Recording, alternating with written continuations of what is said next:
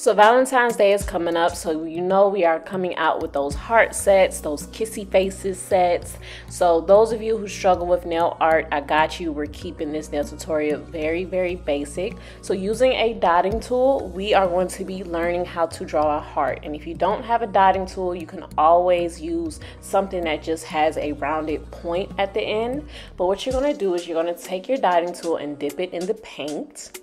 And you're just going to go ahead and place those two dots down. As you know, these two dots will serve as those rounded edges on the heart. So if you want the dots a little bit bigger, use a different dotting tool or just make a bigger dot. Then what you're going to do is you're going to go ahead and grab your striping brush. I'm using a 28mm striping brush, and you're just going to give that dot a little tail, and make sure you curve the tail, and it's going to begin to look like a fancy comma, right?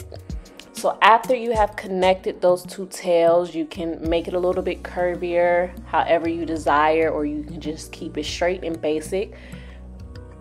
It's all up to you, but you are going to connect the last two dots, and you're just going to bring it to a V point, of course, just like a heart.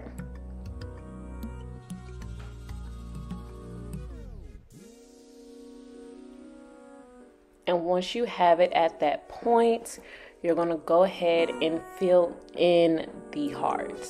And it's literally just that simple, okay? And again, if you want a bigger heart, use a bigger dotting tool.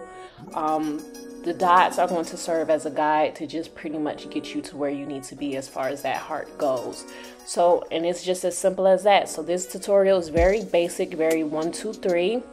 We're going to keep these Valentine's Day tutorials rolling for you guys, but we definitely had to go back to the basic for some of you, which is okay. So I hope this video helped a lot and made your nail art much more easy.